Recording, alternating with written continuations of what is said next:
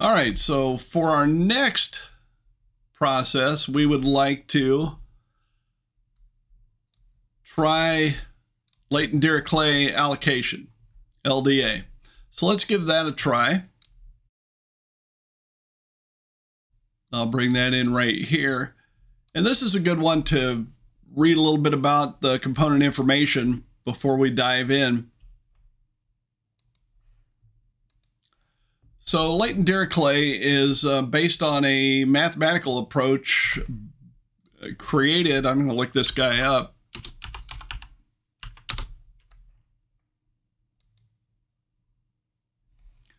by this German mathematician way back in the 1800s. So the mathematical approach was built or was created way back then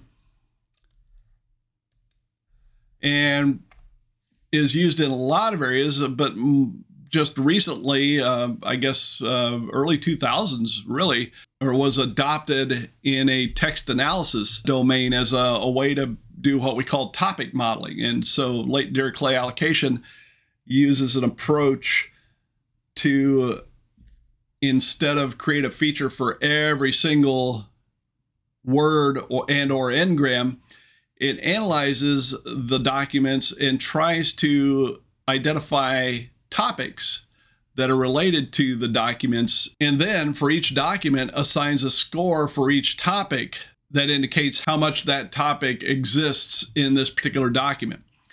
So LDA, all of the rates for all the topics for a single document should add up to 1. So I got 20% of this topic, 40% of this topic, and another 40% of the third topic would give me my 100% for a document. Now, the downside of LDA is we have to specify how many topics we have. So there can be a fair amount of trial and error here before you get a model that works best.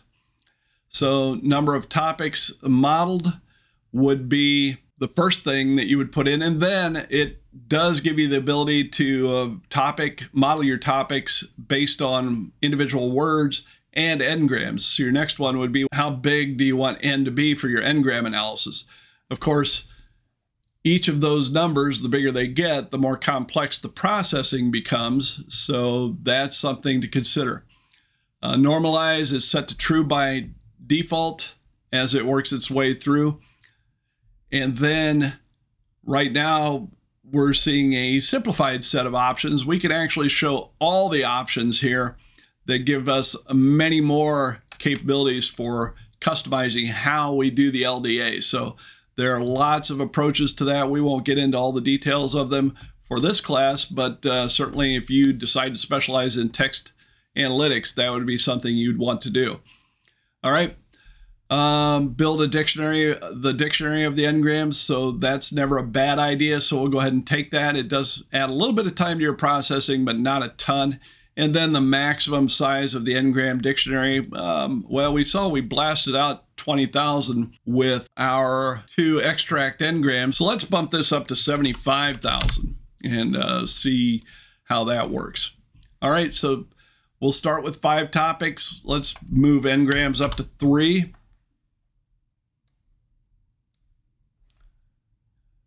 Now, LDA does give me the ability to include more than one column name. So in this case, I will go back to my example here and just double check what my column names are.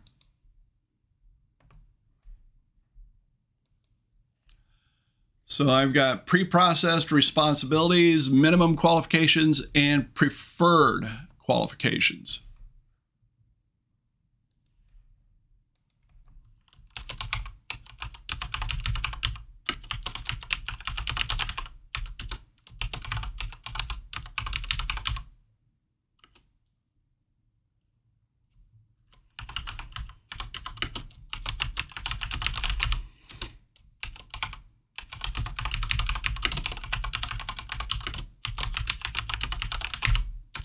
And of course, I had qualifications on my mind, so I'm going to have to change this one. It's pre-processed responsibilities.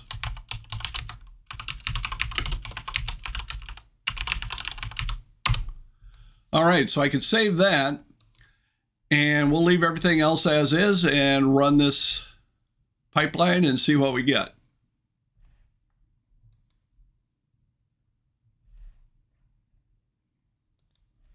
All right, we've run our LDA, and we look at the data that we get. We have a transformed data set. We also have a feature topic matrix. The LDA transformation won't be all that informative to us. It basically gives us a list of files that are programs telling, basically machine instructions telling Azure ML how the transformation works. We can take a quick look at it. All right, so we'll look at the all three of these: transformed data set, feature topic matrix, and the transformation itself. All right, so you see here, there's not a whole lot of information there for us. If I look at the feature topic matrix, then we can take a look at all of our words and n-grams and see how they load into each of our topics that we have identified. So AA barely loads into topic 1, but it even less barely loads into the other topics. So we would say AA belongs to topic 1. Ability adjust, let's see what we've got there, 0.09, topic 2. So again, you can see some of these may not be all that informative for a particular topic, but we'll have some that are quite informative. The other data set output we get is the transformed data set.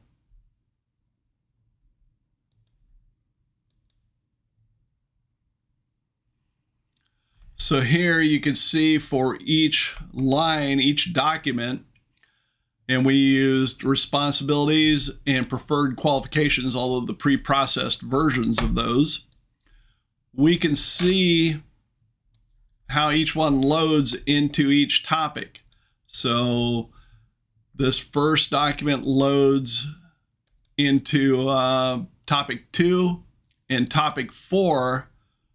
Topic 4 most highly, topic 2 second most. So we would say it's mostly topic 4, a little bit of topic 2, and not much of the other ones. This next one loads into topic 2 at 0.99.